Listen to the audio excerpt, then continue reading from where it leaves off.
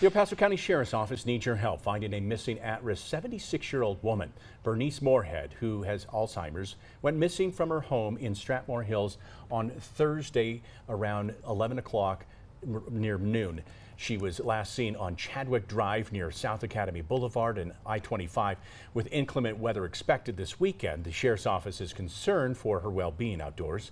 They think that she could be wearing a brown coat, and if you see her, you're urged to call the Sheriff's Office at 719-390-5555.